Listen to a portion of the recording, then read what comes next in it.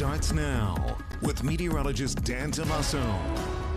All right, Dan, well, you've been saying this for days, that today would be dreary, and it is. And it lined up almost perfectly. I mean, this is one of those storm systems that it was so slow to get here that you could kind of just see the writing on the wall, even going back to Friday and Saturday, what was going to happen. But in terms of rain totals, that's where the uncertainty came in. We knew there would be some shower activity, but the question was, could we squeeze out enough rain to make a dent in the overall dry weather? And while there is damp weather around the region, it's certainly not coming down in buckets there in Eville or in Wrightsville. And in fact, parts of Lancaster and Lebanon counties have barely gotten any shower activity whatsoever. But we could see where it's mostly located. Perry and Cumberland counties really have tended to be the hot spot over the last 2 hours, whereas down to the south and east, it's more spotty activity. And again, the farther east you go, we're just not seeing a whole lot of shower activity developing. Toward the Harrisburg area and west, getting some steadier periods of showers right along the river there, and then again, tapering off the farther south you go, but still some showers moving into Franklin and Adams County too.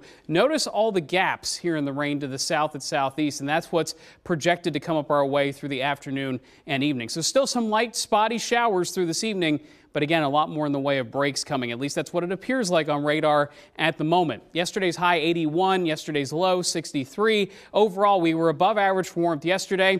That stops today. Temperatures in the middle to upper 60s in the coolest spots, low 70s for others. And the main reason why is this flow coming from the east. And this may be more of a picture for the next couple of days too, that we see more of this east flow messing with temperatures, keeping things a little bit suppressed temperature-wise. So our weather app forecast calling for, again, spotty light showers. Not everyone is going to be seeing rain the entire day, but again, that threat is there for light rain through this evening. Now later tonight, a spotty light shower or two, and the same thing goes for tomorrow. I don't think chances are high for leftover showers. Why? Because this area low pressure to the west fades. This coastal low drifts to the east through tomorrow and then backs up again near the coast by Friday.